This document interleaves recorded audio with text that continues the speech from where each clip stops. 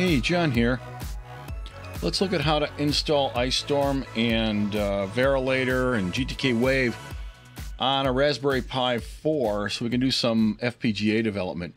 I put together this GitHub repo. We've got the instructions and stuff. This is pretty much the same sort of thing you find around the internet on other sites. The way you download and install the tools, this is a pretty much stock thing to do here, all right? So I'm going to walk through the process of doing this on a Pi 4, and we're going to use it to program the Icestick evaluation board, which is commonly available all over the place. It's a pretty cheap FPGA evaluation board. There's other ones out there as well that you could probably use the same overall approach with, but the Icestorm tools in particular were originally designed to program these Lattice FPGA chips, so this is a pretty good choice because it's been supported a long time. You're not likely to run into any weird errors.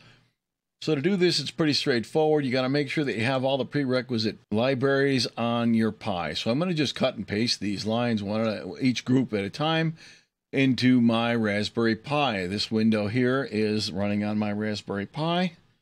So we're going to go ahead and install those libraries. Now, before I download all the tools, I'm going to make a directory in my home directory and put them all in there so I don't litter up the whole place, all right? And then we're going to come down here and download the tools from GitHub, from the various developers, the 3 parts that we need to compile the Verilog code.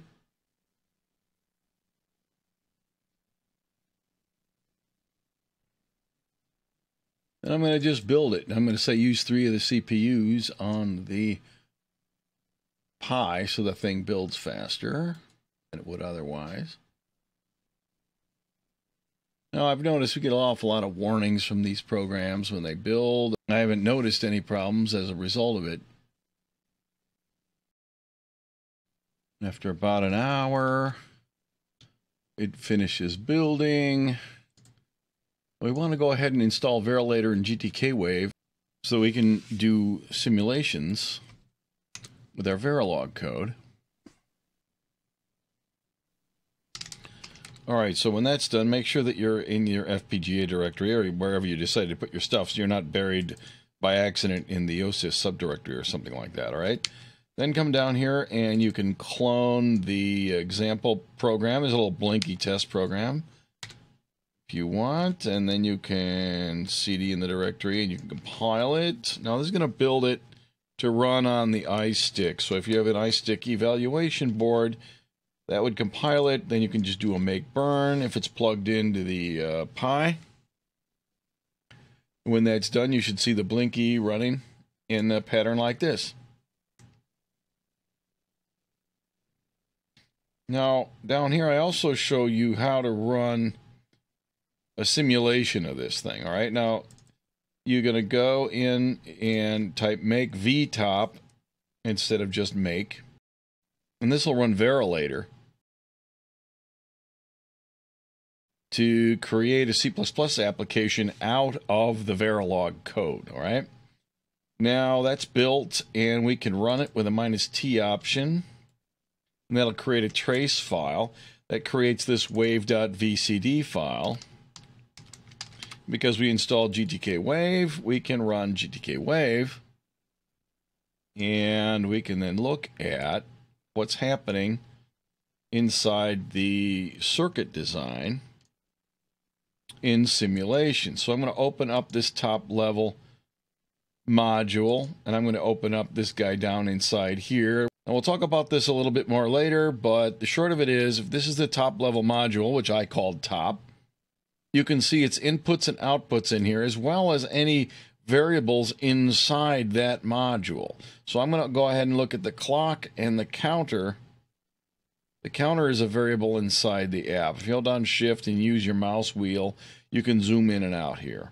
All right, so I don't have a lot of control over the font, which is a little bit small for my taste, but hey, this is way better than nothing. You can see the counter counting as a 0, 1, 2, 3, 4, 5, and so on, and it counts on the rising edge of each one of these clock pulses. So this is a super trivial app. Let's go ahead and look at the source here. Put GTK Wave in the background. Here's your top. And this is what we're watching, okay? We ran it in simulation. The clock and the counter are these variables this variable right here, okay? That's what we're looking at in GTK Wave. And in this code, simply says, every time there's a positive edge on the clock, set the counter equal to counter plus 1. Now, while we're here looking around, let's have a look-see at this file right here. This is the file that we need for Verilator to work.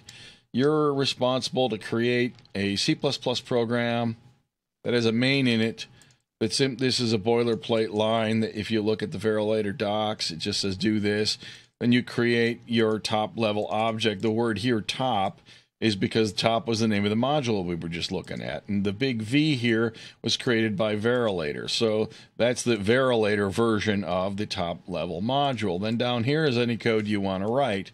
The code I put in here, when I have a -T option, I turn on the trace system. Again, this is boilerplate. So I just copied this off of Verilator, and it says open a file. I just went ahead and just made it open wave.vcd. If you want an argument for that, knock yourself out. I just use that every time and overwrite it every time I run it. So the short of it is you got to create an instance of your top level module, okay? Then you can do whatever you want. These are subroutines we'll look at in a second. They're very short. Then when you're done, you close the log file, finalize the simulation, and then delete the object that we created for the trace. Delete the top module, and we're done, okay? So that leaves us with reset and run. And what you see here is this module doesn't have anything to do for reset. I just stubbed that in for later. And it really just calls this run function here. And this is really what comes down to what it means to run a simulation, all right? Now, in Verilator, your thing controlling the simulation is a C++ app. So what I'm going to do is I'm going to have a limit. What did I do? I passed in some limit down here, like 1,000, okay? And so I go into a loop that's going to iterate 1,000 times. And each time I do this, I'm going to set clock to 1. And then I'm going to wait. And then I'm going to set clock to 0. And then I'm going to wait. All right, so that's just going to run in a loop. That generates my square wave clock. Well, what's this tick function? Well, that's this guy up here. The tick function here is, this is the thing that actually does the simulation inside Verilator. Okay. Now, we'll talk more about what it means to do all this in Verilator, but the short of it is you want to evaluate the current state of everything in the Verilog code, and I will keep track of the current time. This time is used for the waveform, okay, as you can see down here, and I ask if I have a waveform log file, go ahead and call dump and give it a timestamp for that dump. That's really all that's going on here.